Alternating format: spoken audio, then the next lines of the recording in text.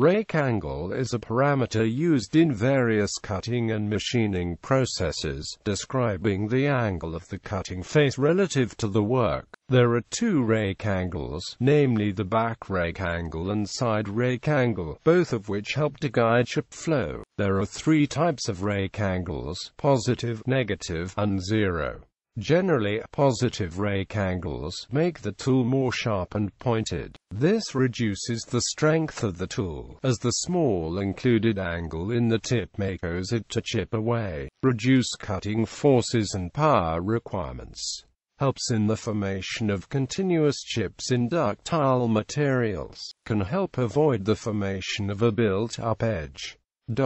Negative rake angles, by contrast, make the tool more blunt, increasing the strength of the cutting edge.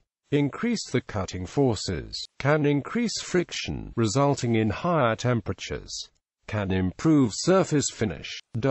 Zero rake angle is the easiest to manufacture, but has a larger crater wear when compared to positive rake angle, as the chip slides over the rake face. Recommended rake angles can vary depending on the material being cut, tool material, depth of cut, cutting speed, machine, and setup. This table summarizes recommended rake angles for single-point turning on a lathe. Rake angles for drilling, milling, or sawing are often different.